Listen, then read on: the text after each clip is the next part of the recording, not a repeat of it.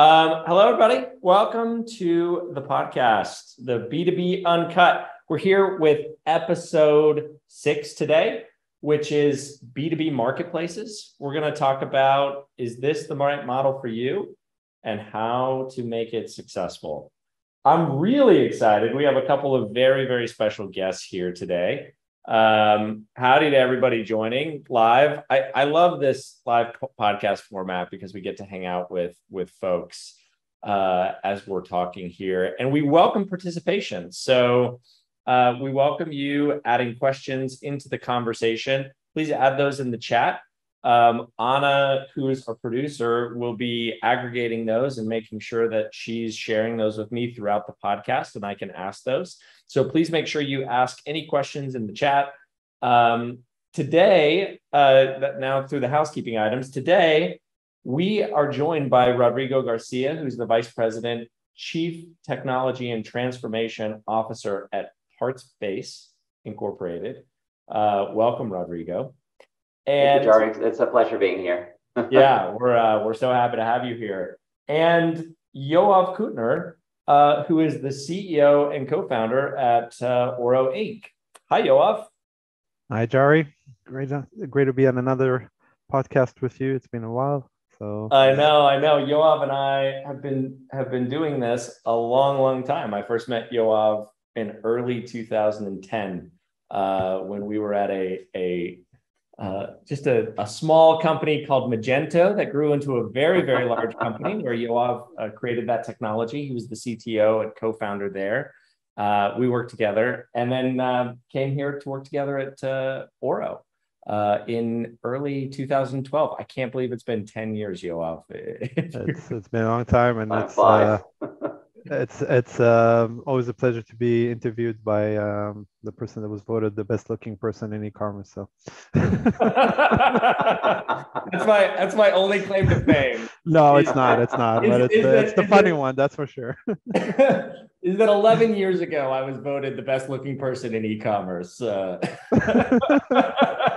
was a holiday party. It was a joke. So, but it definitely well received. It still counts. Yeah. Hey, I still put that out into my LinkedIn and all of my all of the awards, right? Yeah, all of my awards. It's out on LinkedIn. No, but Yoav and I have had the opportunity to work together. Yoav is the creator of the Oro platform, Oro Commerce, Oro CRM, and Oro Marketplace, which we're going to be talking about today. Not so much the product, but the idea of marketplaces.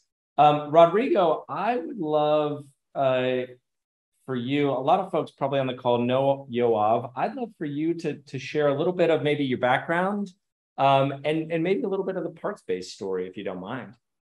Of course. Thank you, Jary. And again, thank you and Joe and to Yoav for the opportunity of being here today. It's very, very exciting to have the opportunity to talk to you about. As far as myself, yeah, well, I've been in the IT industry for, I don't want to kind of date myself, but it's a little bit over 20 years. So I've seen a lot of the growth around technology and transformation, if you will, that has happened in the technology industry in the world.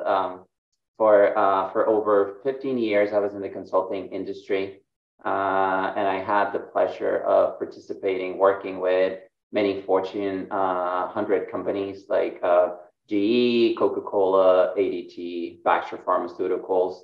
At some point I said, enough of traveling, enough consulting. So I decided to join the corporate world. And for the past 6 years, I've been working at PartsBase, initially as the CTO, and then I moved on to a Chief Transformation Officer. And well, that's a quick intro about myself. In terms of PartsBase, PartsBase as of today is the largest aviation aerospace parts locator service in the world. We have almost 8,000 companies using our products, our platform every day. We have between 25 and 30,000 users on a monthly basis coming in to search for parts, market intel, repair capabilities for the aviation aerospace industry. I mean, we keep the community keeps getting bigger and better every day. Just to give you some sense of additional statistics, just in Q3, we added 346 companies to our community. That equates to over 800 aircraft that require service, that are coming, well, companies that have aircraft that require maintenance, repairs, that come into the PartsBase platform to search for parts, repair capabilities, market pricing information. In terms of brand names, I mean, any big company out there in the aviation aerospace industry, one way or another, is connected to PartsBase. It doesn't matter if it's like a large operator like Iberia, Bombardier on the manufacturer side. So it's a huge community. On an annual basis, we have over 12 million parts being searched and quoted for in our platform. So it's again, those are very high level stats in terms of our usage, the size of the community, and our core business. That's great. I really, so thank you for the breadth of the introduction. Now, PartsBase didn't start out as a marketplace, which we talked about this in our pre-call. What evolved the company into the marketplace model? Because we see a lot of this, specifically in B2B commerce. A lot of companies are considering going into this marketplace model, and if it's worth it. What drove you all into strategically thinking about building a marketplace?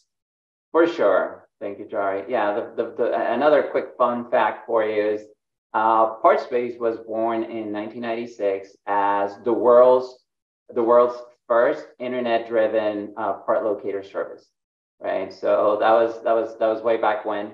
But over time, as the community has grown, we know that at the end of the day, as technology has evolved as well, ultimately having a full, integration between what technology allows you to do and the power of the community, we were going to be in a place where we were going to be able to operate a fully transactional model, right? So at the end of the day, it all started with providing the digital platform for buyers and sellers to connect, identify potential suppliers for their procurement needs, market pricing information, and some of the other capabilities that we offer to our customers. Obviously, at the time, the technology was not there, but as technology has evolved, it was a natural evolution, if you will, of our company to transform into a fully featured marketplace. Interesting.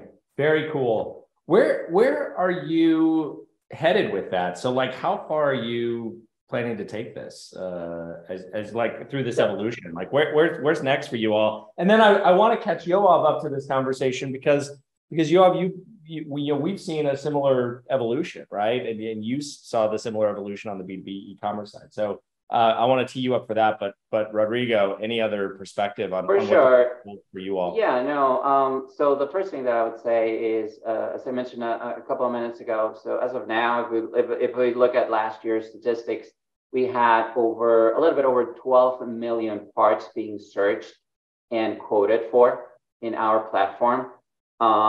This year, we're on pace to break that record by, I would say, between 12 and 15%. But the reality is that, those are just parts being quoted in the platform, right? So when you ask me in terms of the direction that we're taking is, right now with the current e-commerce experience that we offer our customers, I would say it's just a fraction, less than 5% of those parts are being sold through PartsBase. So in terms of direction that we want to go, we want to be in a place in the next 3-4 years that at the very least 30-40% of those 12 million parts are being sold in our marketplace. Right? So that's where we want to go. We know that the reason why I give you these conservative numbers is because we know that for us to integrate all the members of our community into a marketplace, not everybody has the technology sophistication, the budget, all the different elements that you need to be fully connected into the transactional model that PartsBase has to offer. But we have hundreds, I would say in the thousands, mid-sized enterprise customers that can definitely participate in the full transactional model. But there's going to be an adoption process. There are investments that they have to do. There's some transformation that they need to go through in order to fully participate. But that's where the vision is. It's great. It's great. I really appreciate that perspective, and really helpful to a lot of folks, I think, considering, what they do and why. Yoav, I want to go back to you in this because you're the other side of this coin. You were a vendor on the B2B e-commerce side that you and the engineering team made a strategic decision to really get into the marketplace, to build a B2B marketplace. And I'm curious what drove you into that, opportunity and decision.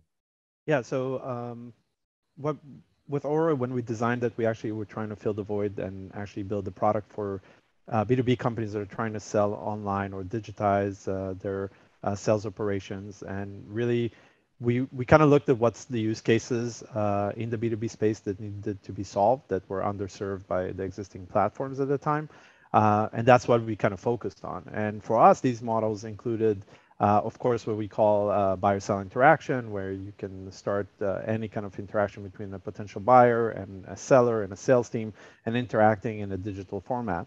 But other use cases that we kind of solved for out of the box with our platform and kind of designed our platform for were what we call franchise model, reseller model, distributor model. And we started seeing and creating a lot of these kind of features into our application. Of course, we also did stuff that was more advanced. So we had all kind of permutations around the B2B kind of use case. So B2B2B, B2B2C, all the kind of things that we really solved for and created a lot of features built into our platform to kind of solve and address. What happened was that we were actually demoing our product to some of the biggest analysts on the market. And like they kind of looked at the demo and said, why aren't you, we're starting a new category, which is marketplaces. Why aren't you participating in that? You're kind of outperforming already in these demos with a lot of features that we're seeing lacking in the marketplace industry right now in software. So why won't you participate in that too? And we did, and we scored pretty high. So again, using all the built-in features that we already were solving for what we were considering standard use cases for B2B, also kind of almost as a side effect created a whole new product, which is a marketplace. So we had already vendor management. We had a lot of these kind of tools and features that are needed for the marketplace. Plus, we brought a lot more flexibility than other platforms in terms of the different business models that we see for marketplaces, because we could have not only just listing all items in one place and just allowing the vendors, different vendors to kind of log in and manage that. But we also could solve for use cases where every seller gets his own website built on our platform. So a different kind of a little bit of model for marketplaces. So if you think about the Amazon marketplace versus a marketplace that's virtual, where you do go to a separate website for every seller, but it's still managed by a single entity on the back end. So again, we are able to solve with our platform so much of the use case for marketplaces that we decided to, with the analyst's recommendation, to actually market it as such and start addressing this market directly. So, even though a lot of us are technologists, this was almost like a business and / marketing decision, to be honest. Just as I said, as a side product for what we already created for the B2B e-commerce and digital commerce space already. I love that. And it is such a tribute to the flexibility of Oro that it was so easily fit into that purpose. I'm curious what market shifts or what is happening in the market, Yoav, that you feel like is driving this need for B2B companies to have marketplaces. Like, is it technology evolution? Is it business needs? What are you seeing that's driving this? So there's different aspects that we're seeing right now that are kind of making this decision. First of all, the old use case where my competitor is doing it, I should do it as well. So we see a lot of this kind of, I have to start rushing to the playground and kind of match and be competitive. We see a lot of this today, and because marketplaces are becoming a hot trend right now. But I would add that we are seeing that a lot of B2B companies because of just the way they do business, right? They might be the central point of contact to a customer, but in the back end of that, there's a lot of other vendors, and for many orders, there can be 5-10 vendors involved in a single order, even if I'm selling it directly to a customer. So we're seeing that those relationships already exist on the business side a lot of times, and a lot of times there's the use case for just bringing direct contact between the buyer and one of the vendors that I work with. And that makes it more optimal for and efficient to have them interact directly sometimes without the needs of my sales team to get interacted in the middle and kind of facilitate that communication. We see that. We also see that there's a lot of B2B companies that maybe they provide the products or sell the finished goods, but there's a lot of services around that. For example, installation, implementation, configuration, whatever that industry needs. And then allowing to have one place where the customer kind of interacts with the brand that's selling their devices that they're buying or machinery or goods, and then put them inside, like Rodrigo is calling it, a community of SIs or kind of service providers around the software, around the products that they're creating. So we're really seeing this kind of multiple use cases, what's driving the kind of the larger company, the larger seller to kind of bring around and kind of allow some of the vendors that they're working with to have direct contact to their customers. Now, that said, we also see models where the backend vendors are not exposed, but that is a way for them to allow the seller themselves to kind of grow their catalog, right? So let's say if I manufacture 5,000 products and can sell them, by bringing on vendors that can do dropship now in B2B and stuff like that, stuff that we haven't seen traditionally done, but in a single interaction, meaning that me as a customer, I might be even oblivious that I'm actually ordering from multiple vendors, and that's actually done on the back end. Now, we still treat that as marketplace because a lot of times we still need the vendor management. There's all the order processing, splitting the order to the different vendors on the back end, but sometimes the customer won't even know that he's interacting or buying off the marketplace, right? So we're seeing a lot of this evolutions in B2B. I think a lot of this comes from what we're seeing on the market. There's a lot of market consolidation. There's a lot of attempts to cut costs and be more efficient, reach more customers. So we're seeing a lot of drivers that are from the business side, but now technology is there to serve them. So they can actually do this in a more simplified and efficient way, rather than having a lot of mess where a lot of phone calls are happening in the background and the fax machines are still involved, etc.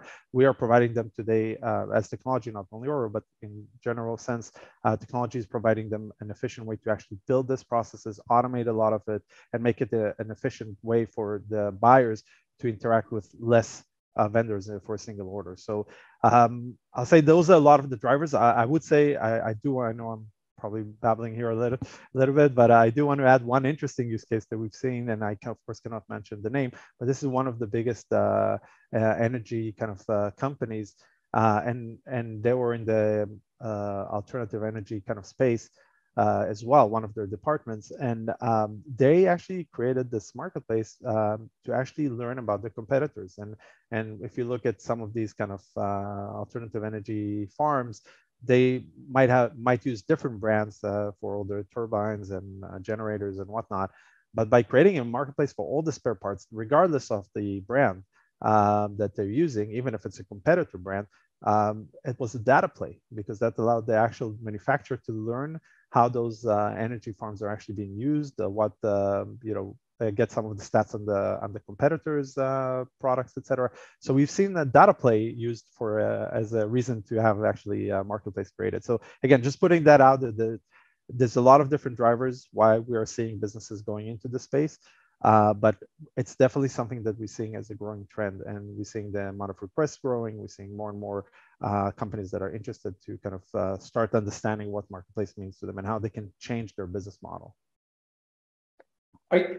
This is just fascinating. If I were going to distill some of that down, Yoav, what I'm hearing is, one, a strategy for growth. Like, how do we offer more than our existing catalog? How do we offer more than what we can provide customers? I'm also hearing this idea that like the market is trending that way. You see companies that are really starting to see really successful business models.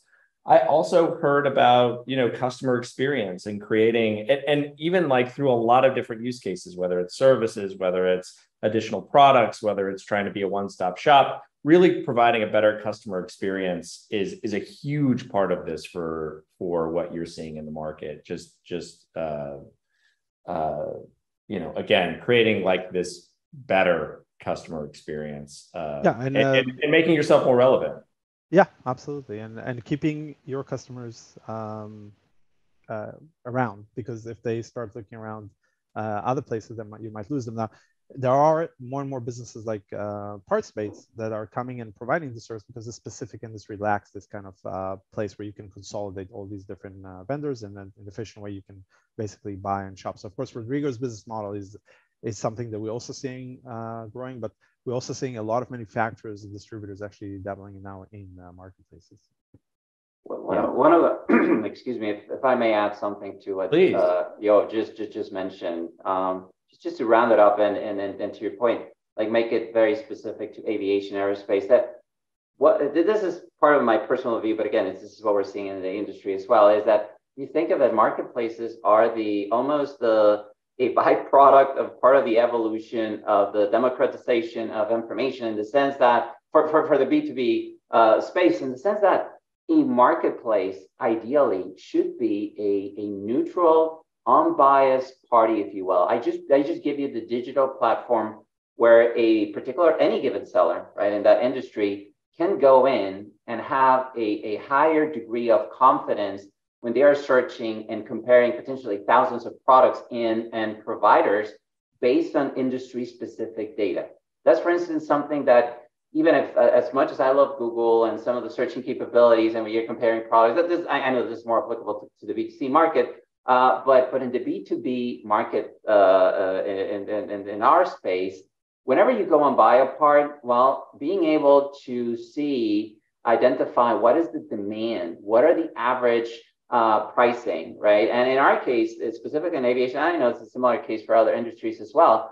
When you go to the B2Cs, normally you're buying new things. So the price is just MSRP or whatever it make it, but you only have one. It's a more linear equation. In our industry, you can have multiple condition codes. So depending on the condition code of the part, the pricing might be drastically different, right? So a marketplace, if it's able to provide the seller all that information, it's again a higher confidence that, yeah, this is the right part, this is the right provider for it. As you know, in our case, because of the criticality that these parts play in our customers' businesses, well, I want to make sure that, for instance, who is this seller, right? What are some of the additional data points associated to that part that, yeah, I can buy it, especially with a lot of the, and again, that would be probably a conversation for a different time. But COVID, specifically in aviation, aerospace, has forced from the larger operators to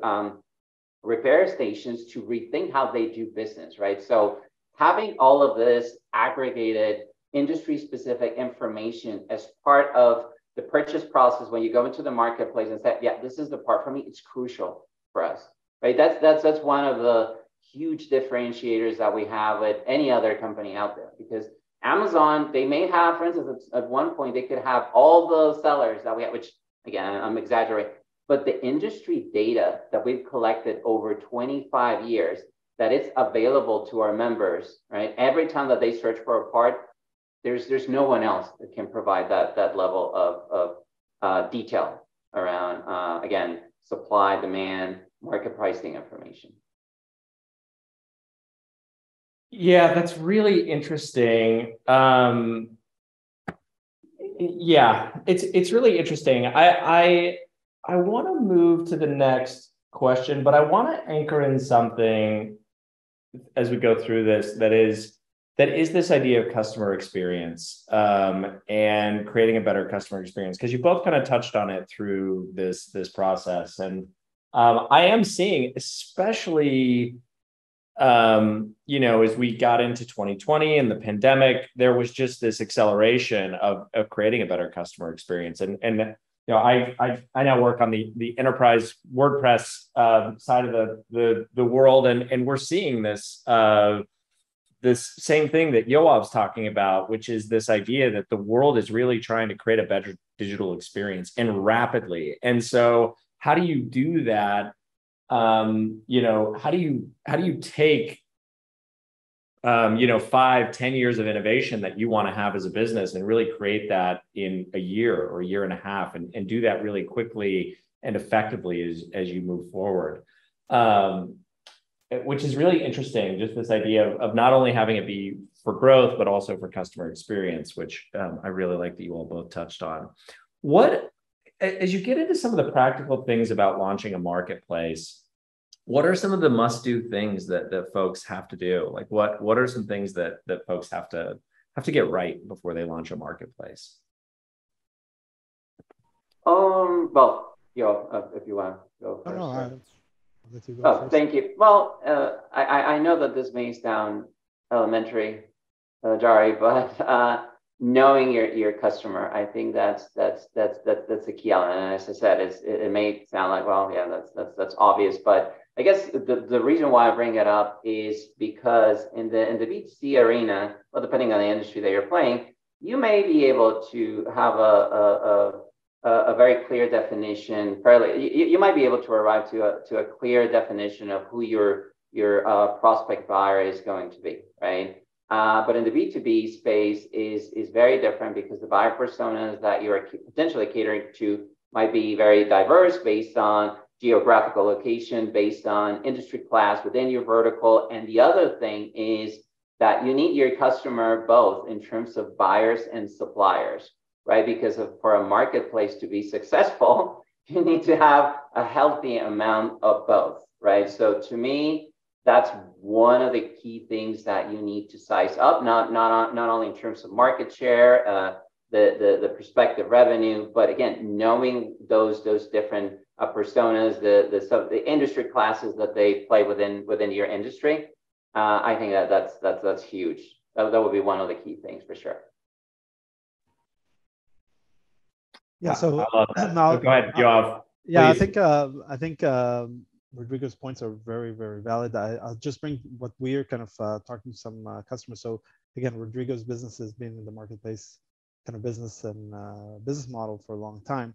But I'll state something that, and I know I'm the technologist, was invited as the technologist to this, but I would point out that one of the biggest things when we're talking to companies that don't have experience in marketplaces is actually understand first and foremost their business model and what they're expecting that to be, because we really see that a lot of companies come to us and say, well, we want a marketplace. And then when we start getting into kind of the features that we need to build for them, we're seeing that they are lacking kind of the real vision of the business model around it, and just understanding what the type of interaction is between them and the different sellers, them and the different customers.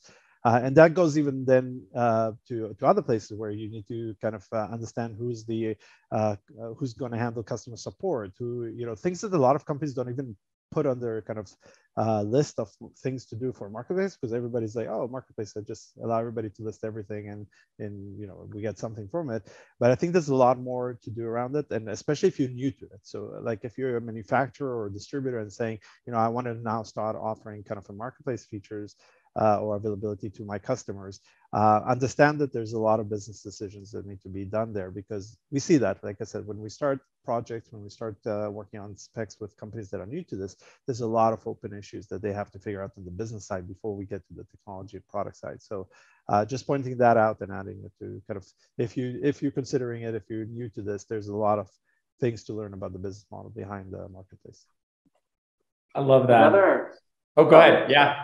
Please. No, and another thing that I was thinking as I was listening to Yoav is, it's I mean, there are so many different things, right? But another element that I believe, just thinking in terms of the business side of the business model side of things, is I think a huge component or a huge part of what you need to do is have a comprehensive, well-defined outreach strategy that you're going to have to bring in those people, like both, like it could be suppliers and buyers to your marketplace. And when I say outreach strategy, I mean that's a topic in itself, but it includes your SEO, your PPC, email campaigns, trade show presence, and how are you going to do that? In fact, going back to the previous question for a second, one of the advantages that you get of participating in a marketplace and why they are such a hot trend is because it provides, well, in this case for sellers, is the benefits of economies of scale. So when a marketplace is already positioned,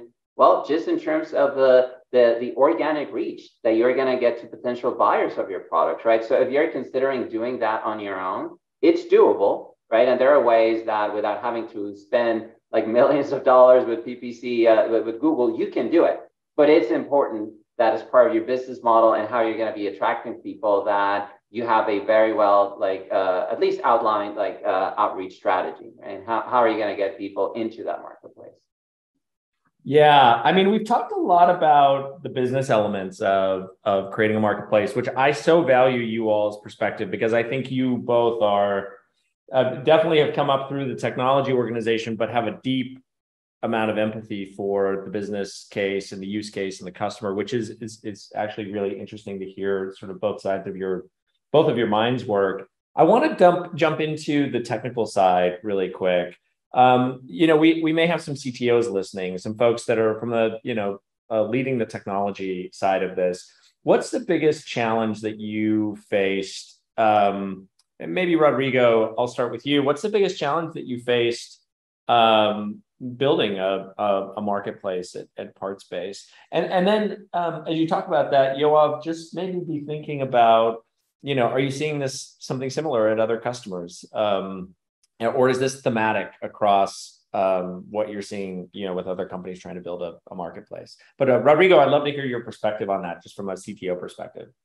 For sure. Thank you, Jary. Well, the first thing, probably the biggest top to mind is adoption. In terms of the challenges is, and when I say adoption from a technology perspective is, and this is even if you think of our core locator service, right? So I want as many sellers, suppliers advertising their products in our marketplace. So I need to give them the ability to easily connect to our platform, right? So we have a public API that everybody is capable of using, but because of the nature of our industry, in many cases, we're not as standardized or we're not as sophisticated as other verticals, for instance, like healthcare, financial services. So it is a challenge to build a one-size-fits-all, if you will, model for the intake of inventories and capabilities are going to be listed in our platform.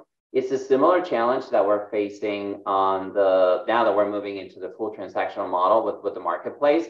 The good news is that with the Oro marketplace, we have a very robust API that we can rely on, but still is working with our customers, defining those generic adapters that are going to help them ultimately to be able to effectively list all their inventories, right, in the marketplace. And when I say it's not only the inventory, right, is another challenge that we have is that in many cases, our suppliers, they have different systems that are not necessarily talking to each other. I'm sure that for some people in the audience that might sound familiar. So bringing in, because when you're talking about marketplaces, well, obviously I need the part number information. I need all these other ancillary elements related to the part so I can effectively advertise it, sell it online. So that is probably one of the biggest challenges, and kind of a byproduct of that is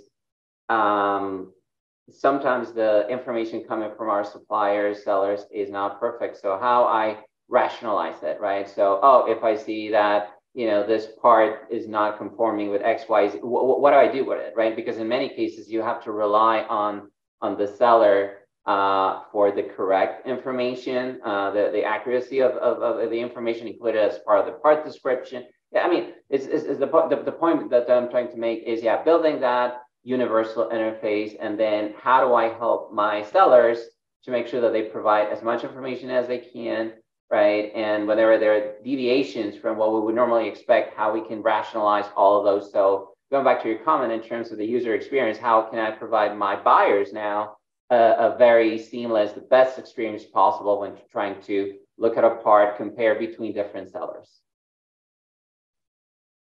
Yeah, and I think if I can jump in on this a bit, Yeah. definitely Rodrigo's points are the one thing that we actually face a lot. And like I said, us being a platform, we many times interact with companies that this is their first go at being a marketplace, right? So I think we always see maybe a lower even starting point than where Rodrigo's and PartsBase is today, and their maturity in this space, right? So they really know this, but Rodrigo's points are really the biggest points that we're seeing is that there's a huge problem in many industries to kind of standardize the catalog, standardize the content, make sure that the product is really identified across the board, across different sellers, across your catalog, your ERP system, etc. So I think that was always going to be and will be a challenge. I don't know. There was many attempts in the technology world to kind of standardize all the world's catalogs and all that. Yet to see that happen. I've been around, for about 20 years in e-commerce, and we've always heard this kind of attempt to do that, but that doesn't exist. So definitely one of the hardest points is to kind of understand how your industry's products are being referred to, called, how you can kind of link them and understand which product is which. Then, of course, enriching the content, because again, especially in B2B, a lot of content is so basic and so non-descriptive and no imagery, et cetera, et cetera. So there's a lot of lack in the terms of content. So we see that as a huge problem. And I'll say again, to Rodrigo's point, the next big point for us is integration to existing systems. And now you're enhancing that problem because now you might have to integrate to third-party and sellers kind of systems if they're big enough and they demand from you this kind of integration to their systems, right? So again, if you're working with a lot of smaller ones, you might tell them this is how we work, and you do the work. You can decide to use our APIs or flat files or something. But when we always bring like bigger sellers into our marketplace, they might demand integration to their systems. So again, choosing a platform that's flexible enough allows you to kind of integrate to multiple technologies, different systems, et cetera, I think is something that needs to be a key for that. And then just again, rounding it up is the customer experience, right? So how do you create this unified customer experience in the catalog, but then also for the checkout and interaction with the different sellers? So I'll say those are all things that new companies that are trying to get into B2B have to kind of focus on. I think those are the biggest pitfalls. Again, there's many others, but those are ones that you have to figure out. Can I standardize the catalog? Can I integrate to all the systems that I will need to integrate? And then how do I build the customer experience that is kind of seamless and building value for them to use my marketplace rather than going direct to the sellers?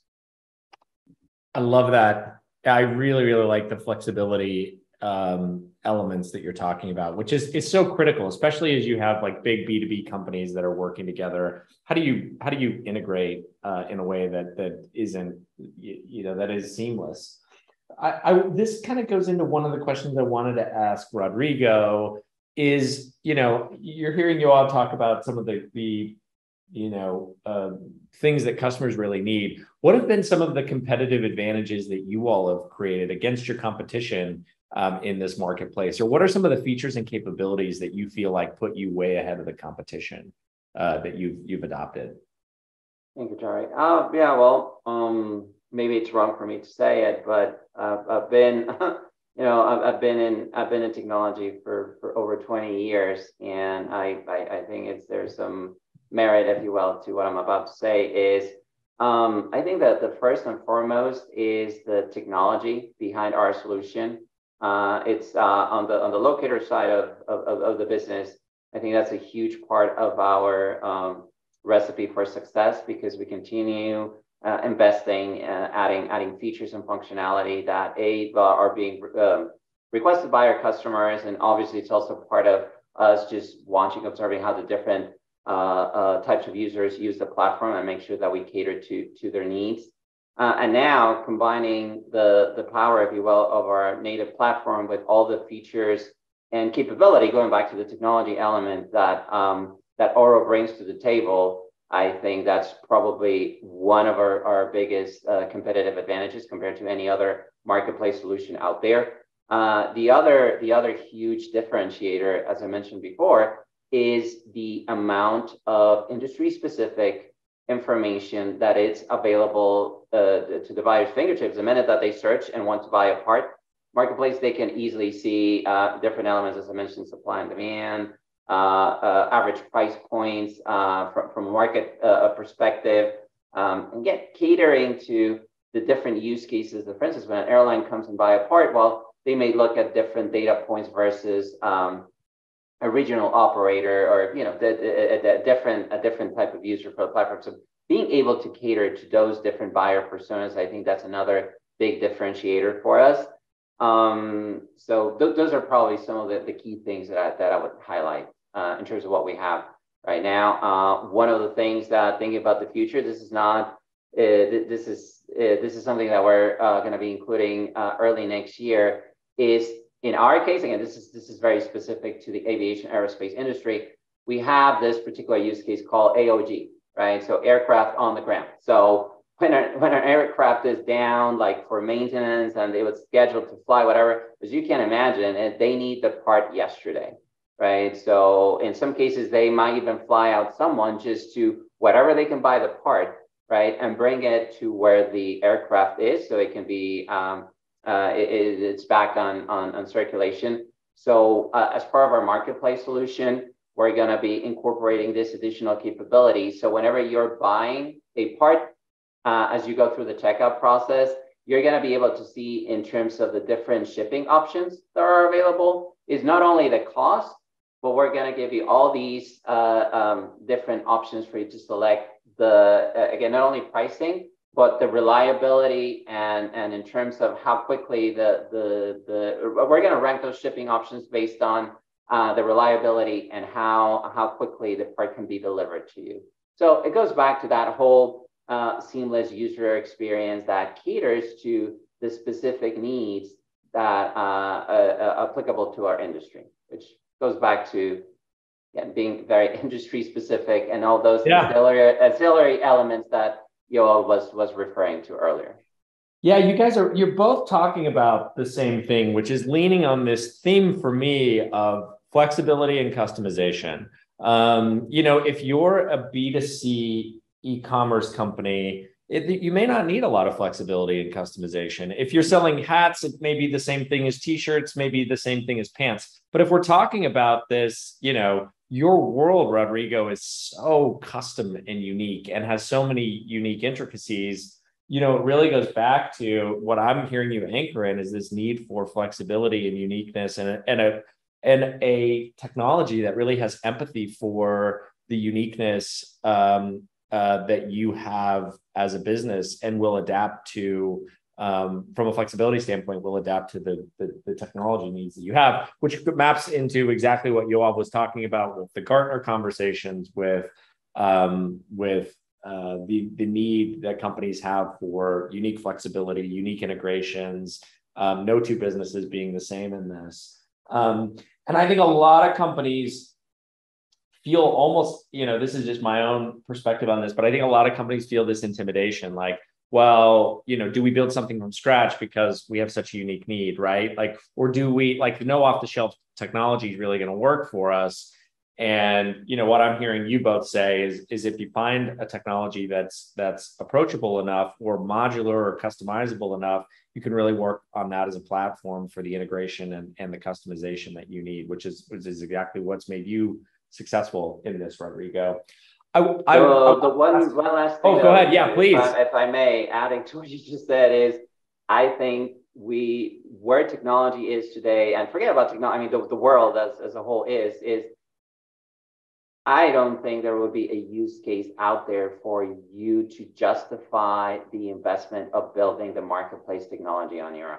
I mean, I may be wrong. Maybe if you're a huge manufacturer, maybe. But given the state of technology, because by the time that you get there, your marketplace is going to be obsolete, and the millions and billions of dollars that you've invested is now. And that's why you have to let companies like Oro, and that's what they do, right? So, and besides, is if the other thing that I would say to that point is that if you want a product that is going to fit 100% of your use case, your assessment is incorrect. You got to go for the 70, 75, 80, 20. So there's no product out there that's going to be able to cater to everything that you need. So as long as you as you look for a product that gives you that modular approach, and that gives you speed to market in terms of ability to develop or extend existing features. And again, that it caters to the 80% of your use case, and the 20% or 25%, like if you build based on the building blocks that the solution gives you. That's what you need to do. Again, if you're approaching it from you're missing it, because by the time you get there, you're already extinct. My humble opinion. It's amazing, Rodrigo. Every time we have a customer in the market come on and talk, there's always like one or two comments that are like the money comments, right? Like it's like the whole reason that we do the podcast is for these like one or two comments. And that was such a profound comment that you just made. And I think something that so many folks need to hear, especially if they're, considering building their own marketplace, or on the other end of it, which is, we need something that has everything that we're looking for, right? You're not gonna find that. So it's that 80-20 rule. We're just about at time here. I want to give Yoav, both you and Rodrigo, the time to give some final thoughts. For companies, businesses that are thinking about adopting a B2B business marketplace business model, what would you recommend? And Yoav, with what Rodrigo just said, which I believe is really, really impactful and profound, what would you add to that or say about two companies thinking about this business model? Well, I would probably say that, again, really, really figuring out what's the added value that they're bringing with this marketplace in their industry.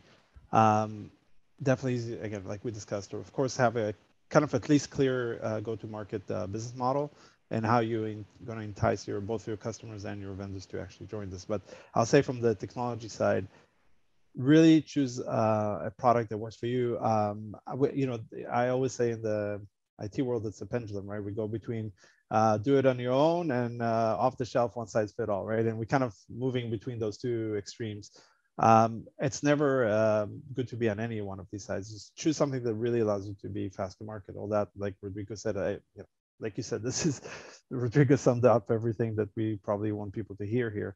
But I do think that this is not only a technology project, right? So again, as much as we're technologists, I'm going to bring that back.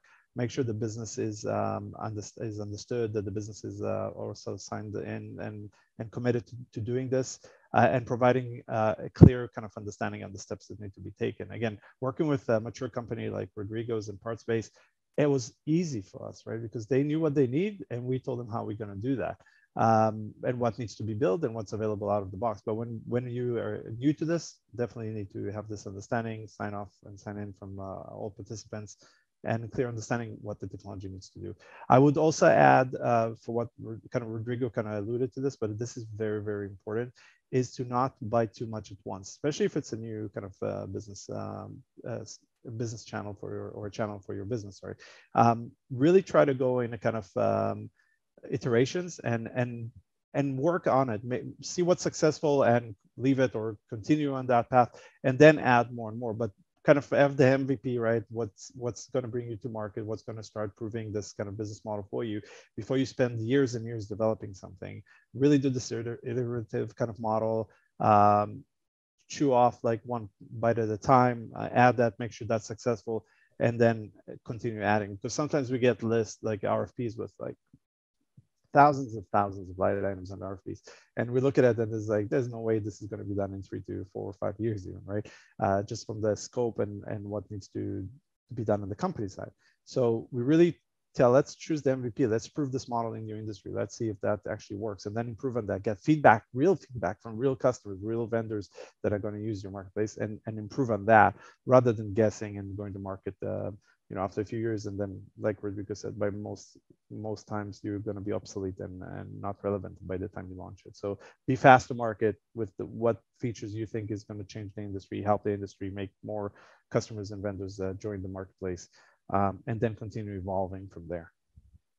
The other thing, if I may add one last thing to what you just mentioned is, even for a company as mature as we are in our industry, when we decided to kind of move forward, if you will, with obviously what I would humbly call like our POC into e-commerce, even when we had all of this information, historical information in terms of our customers do business, we as Yoav said, we wanted to start small, right? We wanted to be quick to market, provide what I would call a basic user experience that would allow us to validate some of those hypotheses, if you will, that we have in terms of how people were going to use it. And again, to Yoav's point, once we start getting the feedback, in some cases we said, yeah, it's right that it was good that we did it this way. In some cases we said, it's good that we didn't spend that much money in X, Y, Z, because guess what? People were going to use it differently anyway, right? So it's important that you take an incremental approach. So you are relevant and you can quickly test what works and what doesn't, right? Even now that we're about to launch the next iteration or the full, all the features that come with the PartsBase Oro marketplace, we're going with MVP, right? So that doesn't contain everything that we want, right? Because again, we want to test it. We want to, again, this could be probably a conversation for another podcast, right? So there are technologies like DAP that can help you understand how people are using the product, right? So if you put that on top of any type of product that you have, but especially in a marketplace, and again, if you're able to segregate on your different users, that is worth gold, because you will truly understand how people use your marketplace. And then based on that, that's how you grow, right? Otherwise, you may be spending, again, millions of dollars on something that only 10% of people use, but then you have this other feature that you spend nothing, and then everybody's using it. So the point is that you want to be incremental. Even if you get, that's why I use this as an example. Even as with all the years of experience that we have, it was important to take an incremental approach, because as much as you know, the more you know, I guess the more you understand that there's so much more that you need to learn.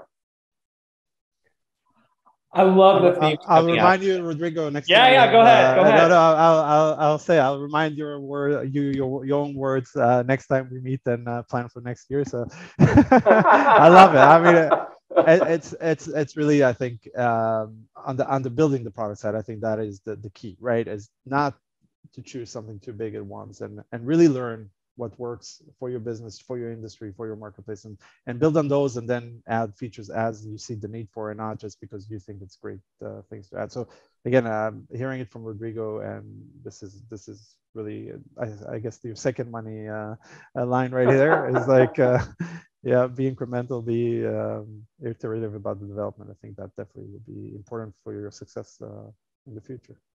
It's amazing how much alignment there is between the things that the two of you are saying, and you're both, like, I asked these questions, you're both really saying the same things, just with these two unique viewpoints. Yoav, you as the software creator, and Rodrigo, you as the executive sort of consumer and sponsor of adopting these technologies.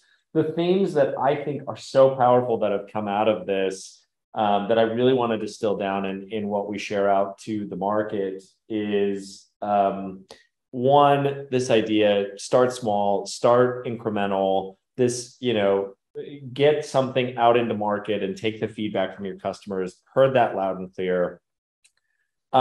Two, know the use case, know your why. You both kind of talked about this in certain ways. Are you trying to create a better customer experience? Are you trying to create more products for your customers to buy? Are you trying to create a more of a destination, more brand presence? Like you both really talked about this idea of really sort of like understanding your why, which everybody has a different in terms of like why they start a marketplace. And then also appreciating, I heard this balance of like appreciating that you have customization and complete uniqueness to your business model, but also not being afraid to choose a technology product that will allow you flexibility in that, and understanding towards your business model. I think these are fantastic tips. I really appreciate the time. None of this is scripted for the audience. None of this is scripted. We have an idea of some of the questions we may talk about, but none of this is ever scripted. So I just so appreciate both you, Rodrigo, and Yoav, sharing your wisdom with us in this format. If you have questions, please feel free to reach out to us. We're going to keep this on LinkedIn. We'll be sharing the recording. We just look at this as the start of the engagement with us. So Anna, thank you so much for organizing. She's our producer. She does an incredible job. So thank you for getting us all set up. And Yoav and Rodrigo, thank you so much. Everybody, have a great day. Thank you both. Bye, y'all. Thank you so much. It was a pleasure. Thank you. Bye-bye. Stay safe. Bye. Thank you. Bye now.